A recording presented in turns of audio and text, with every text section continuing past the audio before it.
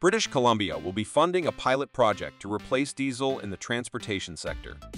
The Canadian province of British Columbia has announced its intentions to fund a 16.5 million Canadian dollar pilot project to use hydrogen trucks to reduce greenhouse gas emissions in the transportation sector. Trucking is currently estimated to contribute to a quarter of the emissions in the province. The BC Pilot Hydrogen Truck Project was recently announced in Abbotsford, British Columbia. Among those in attendance were Josie Osborne, Minister of Energy, Mines and Low-Carbon Innovation, as well as George Heyman, Minister of Environment and Climate Change Strategy. HTEC, an H2 energy company from British Columbia, will acquire 6 different heavy-duty hydrogen trucks and an Abbotsford maintenance facility and will be upgrading an H2 refueling station in Tsawwassen. The strategy involves having all 6 vehicles in active transport operation within the province before the close of 2024. The goal is to prove by 2026 that they are a viable alternative to traditional transport vehicles that use diesel fuel.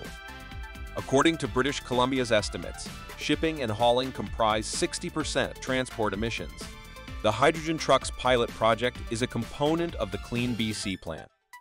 The Clean BC Plan is intended to help the province meet its emissions reduction goal of 40% by the close of the decade.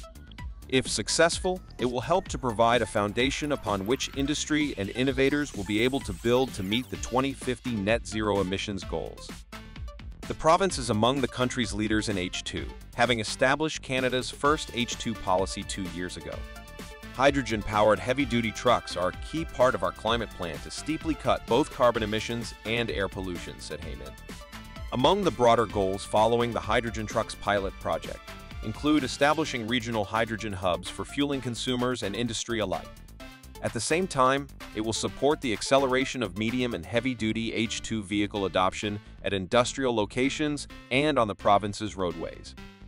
The current cost of transport hydrogen trucks is as much as 4 times higher than that of conventional diesel-powered transport vehicles. That's it for now. Make sure to hit subscribe and grab our free H2 ebook.